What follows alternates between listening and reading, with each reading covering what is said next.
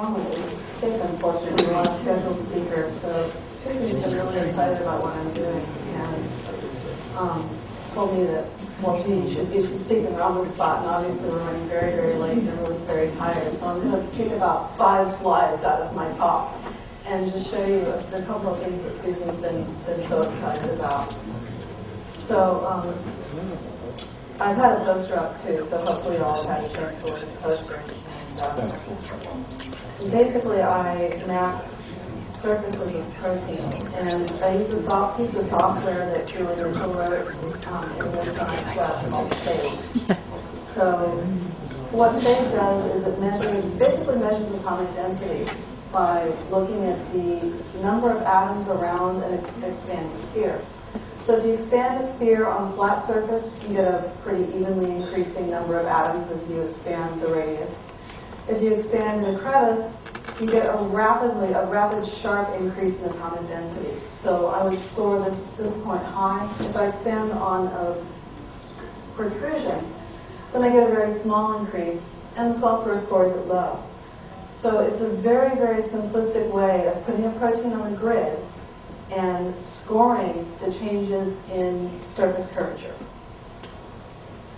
So when we run FADE on the kinase core, and thank heavens I don't have to tell everybody what this derivative is, this is what it looks like, and the redder colors give the higher FADE score, so you can see lots and lots of points returned in the active site cleft. You can see them here in the substrate recognition pocket. And I wrote a second piece of software that I called Crevasse. And what it basically does is filters the raw FADE output into discrete pockets. And it does it by just cruising connectivity.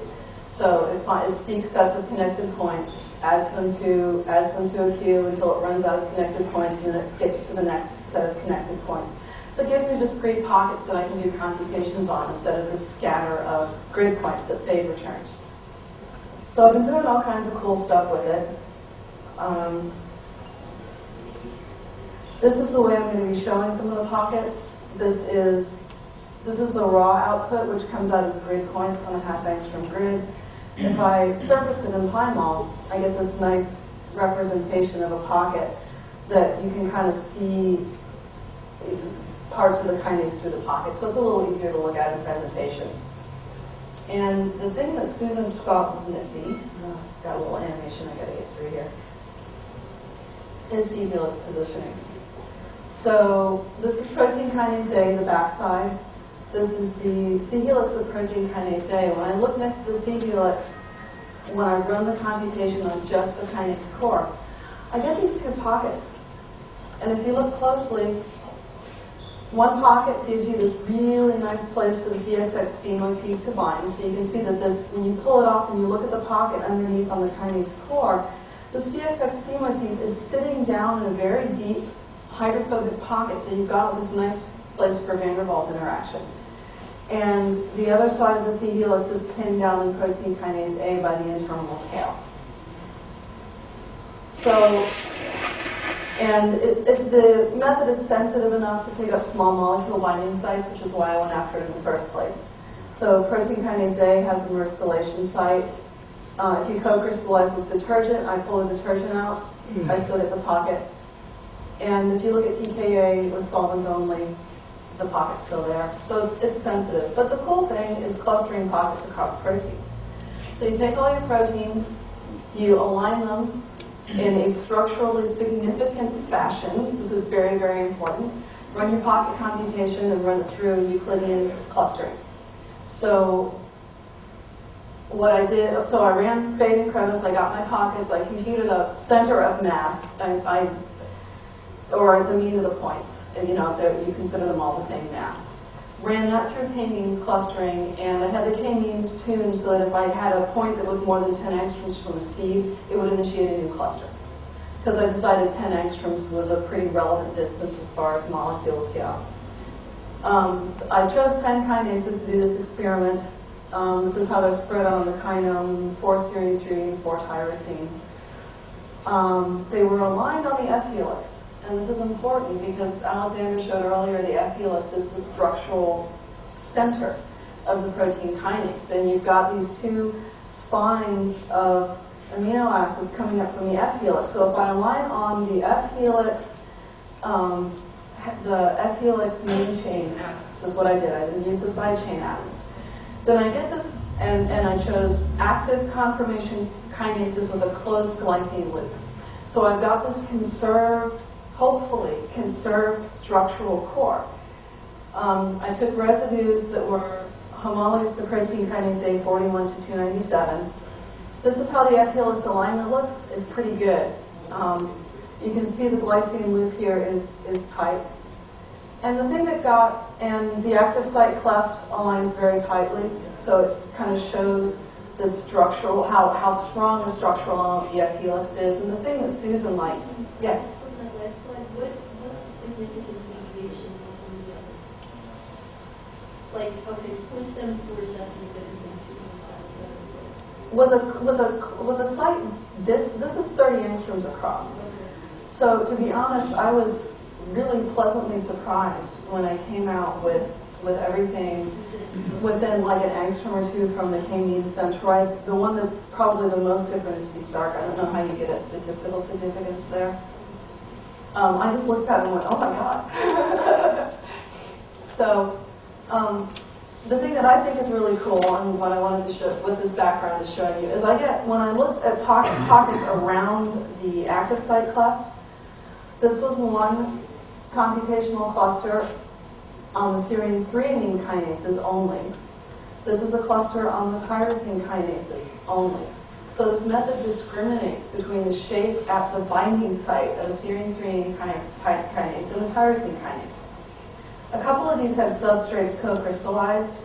So this is ATP is here in the pocket. This red is PKI. On the PKA pocket, the P-2 and P-6 arginines are what are coming into the pocket, so it's substrate recognition. On the tyrosine kinase side, insulin receptor kinase had a synthetic substrate co-crystallized. And when I looked at the insulin receptor kinase pocket, what I found is that it forms a shelf for the tyrosine backbone. So you've got this added room in the tyrosine kinase active site cleft that makes room for this bulky substrate, and it lets the substrate fit into the kinase. Whereas the serine threonine, it's over here and it's substrate recognition. So I thought that was nifty. The other thing that Susan thought was really nifty are the C helices. So I get clusters of points above and below the C helix of 6 different kinases in the group. And when you look at the decorations that various kinases have, I already showed you protein kinase A with the N and C terminal tails. The other kinases have different ways to solve the same problem. So this is death-associated protein kinase, and its N-terminal tail comes into the C helix. Bottom pocket is open. And we've got ERK2, MAP kinase, with the C-terminal tail coming in on both sides of the kinase. And then if we look at cyclin and CDK, here's yet another mechanism. Different amino acids, different specificity. Cyclin doesn't turn on DAPK.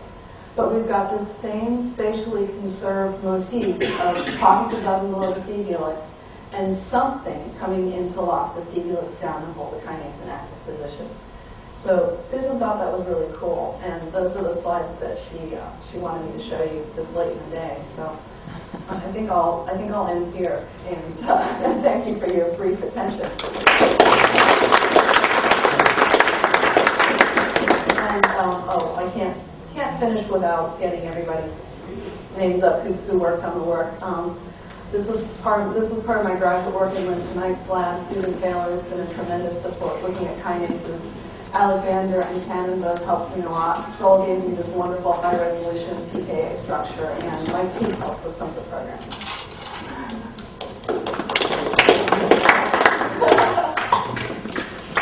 Any questions for Elaine? Yes. I'm curious, so that FPF, pocket, that's the same as the pocket in, if you look at PKB or... I haven't looked at the other structures yet. Because, or what's the other one? There's a kinase that shows its own tail. So it clips, the tail just clips off over time. Cool. So I think there's PKA similar to that one, I think there's a number of places where you Yeah. have other I scales. could get a ride out there with you. That's fine. Okay. Well, I was putting charges transporting everything. That was one That's what it looks like. It looks like you've got this conservative core, there's a C helix, and what's happened in a lot of kinases His is suit took you've the got car this, off. this socket shape. Well, she put. And then the amino acids lying there are different. The amino acids coming in are different. Because of the specificity, you don't have PKA's tail going off and activate something else. But it looks like kinases have evolved to sort of take advantage. S6. S6. That's the one.